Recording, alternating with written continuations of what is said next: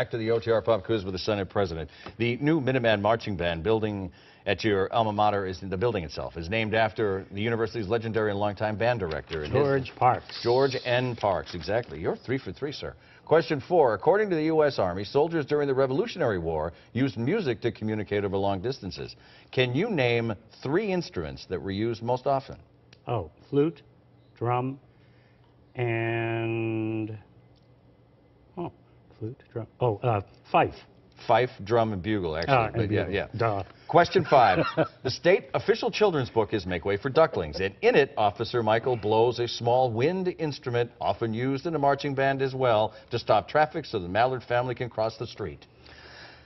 Trumpet? A whistle. A whistle. A whistle. Okay. That was a bad whistle, but it's a whistle. All right. You're off the hot seat, sir. Okay, speaking of children, let's talk a little bit about school issues. The State Board of Education has decided to invent sort of a new statewide test to replace MCAS. Is this a good idea? We're seeing a proliferation of tests. We want to maintain control at the state level. Park is controlled at national level, so it's better that we head in the direction of keeping what we have or amending what we have rather than going in the direction of Even if it means spending millions to invent a new test? Well, it's been 20 years, so it's time to review and revise the test anyway. So we already have the base of the test. It doesn't mean we're going to have to spend as much. I'm not a test developer, so I'm going to assume we don't have to spend as much if we're reviewing and revising as opposed to inventing. But I could be wrong. But it's better than going with Park because we have control. Speaking of spending, you know, the city of Boston is looking for $1 billion to rebuild its schools, just physically rebuild the schools, and most of the money would likely have to come from the state capital budget. Can Beacon Hill afford to help Boston, and understanding where Boston is in the state and is in New England and where its position is in the country, but can it afford to do it?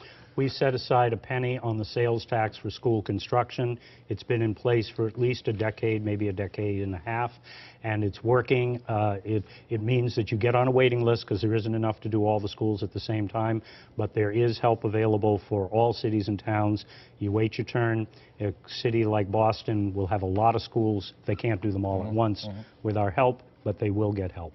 The state's child advocate released a report last week, and it basically said that DCF is still struggling mightily with management issues and poor record keeping, despite the fact that Governor Baker has really made an effort to overhaul the system. When does the public have a right to be impatient with everything that's going on, and are you impatient yet? We are all impatient. We've been impatient for 40 years as we've changed the system over and over again, trying to improve it. At one point, we had the best child welfare system in the country. It's really fallen on hard times. We can't wring our hands. We have to focus, find the problems, and fix them.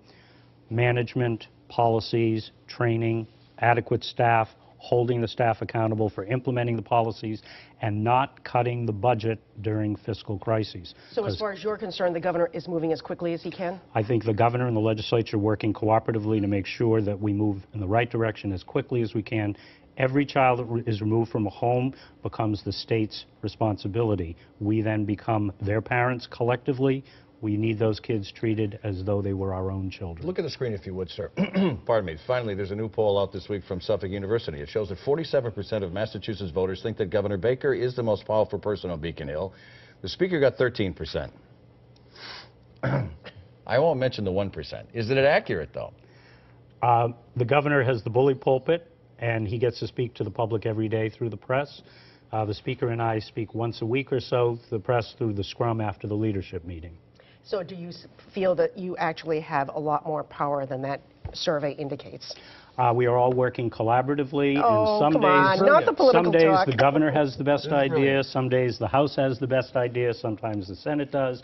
But the important thing is, at the end of the day, do we do things that advance the interests of the public, and we do that well together. Sir, thank you so much for your time. We greatly appreciate it. My pleasure to be here. As we go to break, let me just say we love having you here because this is a true politician that toots his own horn. Oh. Take a look.